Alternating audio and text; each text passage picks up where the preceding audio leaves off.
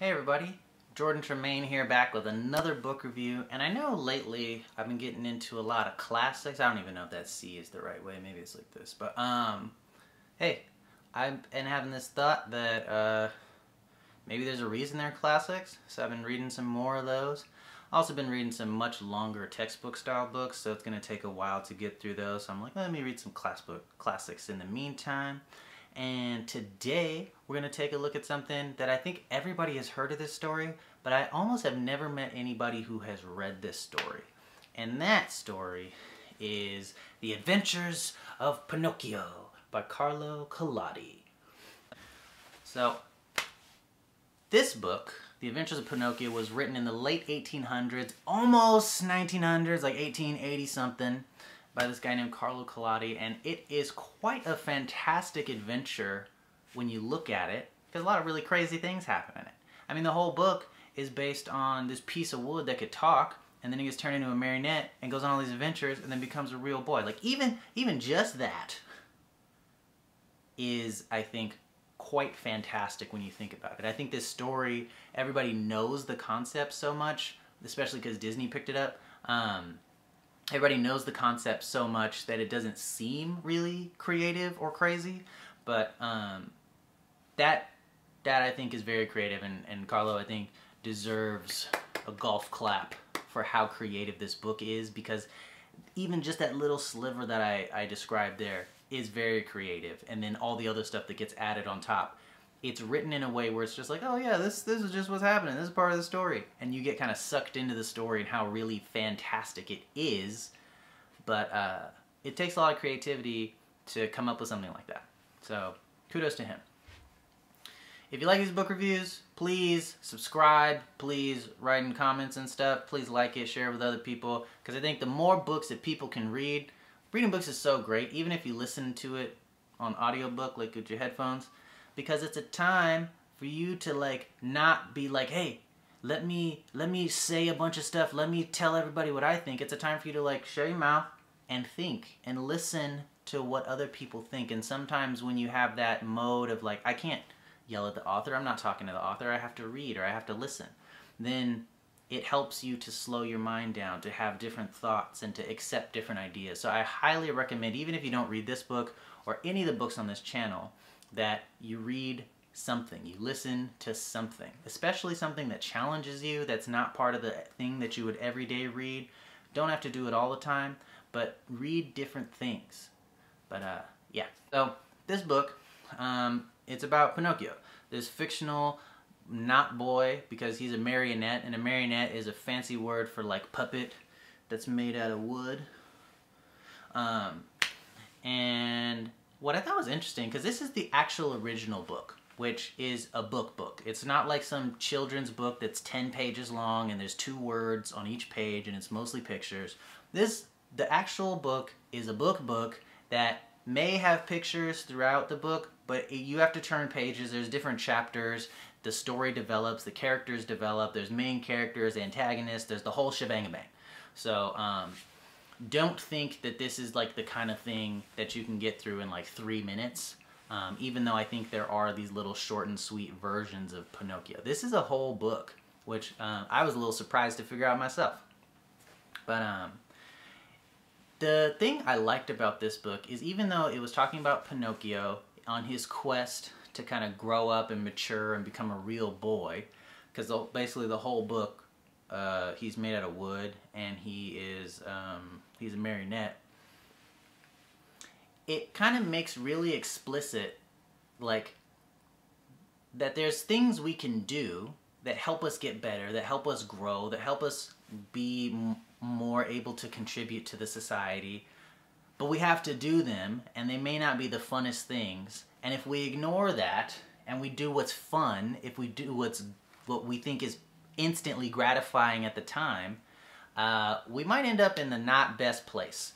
And Pinocchio does this over and over and over and over, and he's kind of a slow learner in the context of the book about doing what you should do or being a good person, where in the beginning he's kind of like totally immature, and then by bumbling and making mistakes and having to pay for his mistakes and then getting lectured and having to go to jail, all this stuff happens to him over and over and over because he continuously knows what he should do but chooses to do something else that he thinks is fun.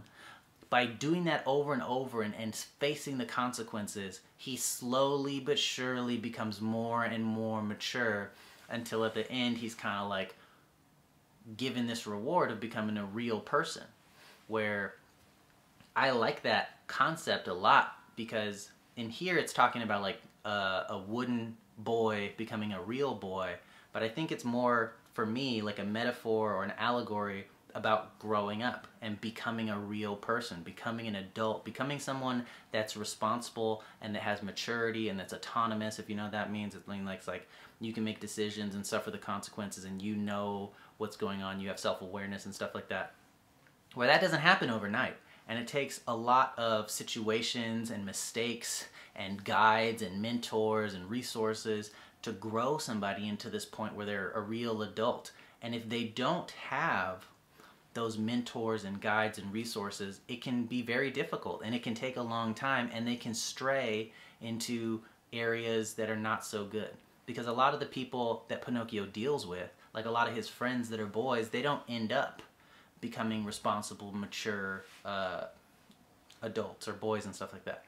They make their mistakes and they end up having to pay with them. One of them, it even shows like straight up, he finds out that his homie boy from back in the day made some mistakes and he didn't learn from them, or he wasn't able to escape his mistakes, and he died.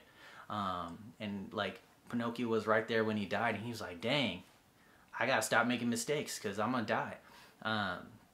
So I thought this book was really cool in that it gave this reality of like, you're not just born good and you just do everything good. You gotta learn. You gotta make your mistakes.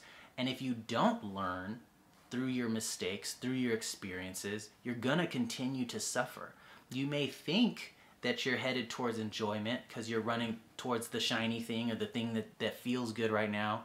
But are you setting yourself up to live sustainably, to have a good impact, to contribute to the community? And if you're not, like, this may work out right now for a couple of minutes, maybe a couple of years, but is this a long-term plan? And is it something that's going to hurt you in the end? Where I think a lot of people, they chase things that seem good now, kind of like heroin. Heroin, like when you're high, I bet it's like super good to be high on heroin. It feels really good, and you can get addicted to it easily, but maybe that's not such a good long-term plan, because you can't get high on heroin all the time for the rest of your life and just be high and it'd be great. Like, there's going to be diminishing returns, and then there's going to be a point where it gets bad. You can't just play all the time and not work. You can't just say, oh, I don't want to read, I don't want to do this or that thing because it's annoying or painful, it's not my favorite, and only do everything you want all the time. If you only ate candy all of the time, like, not only would you have health problems, but you'd get sick and your teeth would rot and all these things would happen. Even though candy is great, you can't do it all the time. Sometimes you have to do other stuff that may be more responsible or whatever. But I think this book does a good job of showing the progression of somebody getting more mature to the point where they can have responsibility for themselves. And what I really liked about this book is that it was for children. It's a children's book, and children can understand the concepts in this book. It's so great. Like, if you read this story to children and you talk to them about it, and you like, hey, well, what did this mean? Why were they going this? Why did Pinocchio do that? Do you think that if you did something similar, this would happen? And like, ask questions, have conversation with kids. Like, it could really help them to mature and get better and give them a resource to help kind of do what Pinocchio did and become a real boy or become an adult or become more mature or whatever, without having to make all the mistakes, because it's like laid out there, right there for him. But it also works for adults, because I was reading it, and as I was like, or I was listening to it on audiobook, but as I was listening to it, I was like, some of my friends are like this, some of the people I know in my life are like that. Oh, I can see how making that mistake could lead you down here. and it was a lot of child stuff, like eating candy and skipping school and not reading and stuff like that. But you could translate that into adult stuff, like drinking excessively, not educating yourself, which is not reading or going to school. And like those things have like the same detriments. It's just on a different level for different types of people.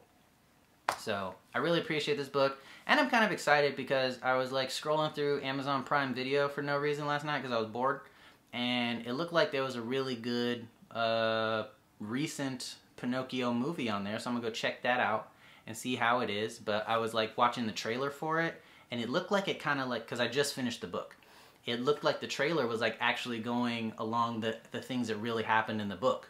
Because sometimes you read a book and then you're like, oh, there's a movie, and then you watch the movie and the movie has nothing to do with what happened in the book, and you're like, what the heck? But this one looks like it's gonna stack up, so I'm kind of excited to go watch it, and it's like good CGI and all that kind of stuff.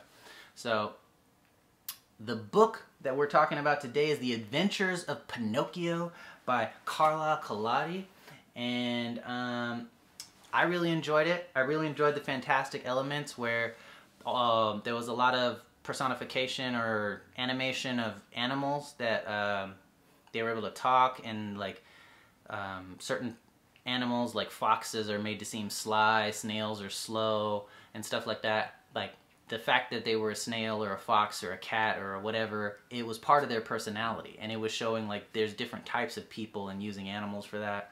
I thought that was cool. But I recommend this book. It's easy to read. It's very fantastic in that there's a lot of creative elements in it. It's not stuff that happens every day, but it is made in a way where it's kind of a metaphor for stuff that does happen every day, just said in a really fantastic way. So I think it's interesting. It's something that you want to read or you want to keep reading. It's not very boring, and it's good for all ages. I would highly recommend like reading this to your kids or talking to them about it. Not just, hey, let's watch this movie, and then, oh, we watched a cartoon, let's never talk about it again. Like, read with your kids or have conversations with your kids about the different stuff that happens in the movie. What did they like? What did they not like? Was it realistic at all? Did they see any of their friends or themselves in any of the characters and stuff like that? And kind of like starting this thought process where the kids can kind of grow from the experience of the book or the movie or the audiobook or whatever. So I like this book. I think it's good for everybody. It's a classic for a reason, even though some of the stuff is like super duper fantastic. But yeah, this has been another book review by Jordan Tremaine. Thank you for watching, and I'll catch you on the next one.